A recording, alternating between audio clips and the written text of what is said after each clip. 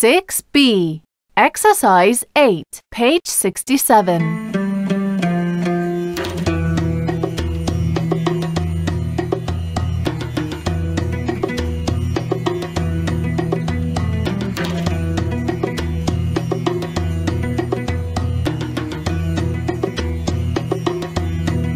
The Great Sphinx in Egypt. And now for something that may be of interest for those of you who are interested in history and archaeology. There will be a lecture this evening all about the Great Sphinx in Egypt.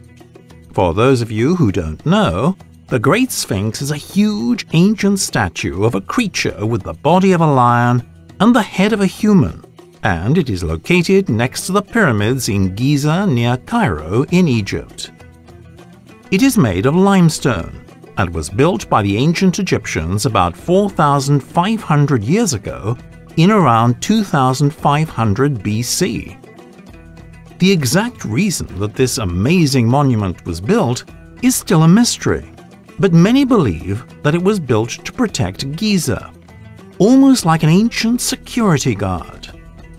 It's one of the oldest and most amazing monuments in the world, so it's not surprising that around 2 million tourists visit it each year. If you're interested in finding out more, go to the Grand Theatre in King Street this evening at 7 p.m. Entrance is free.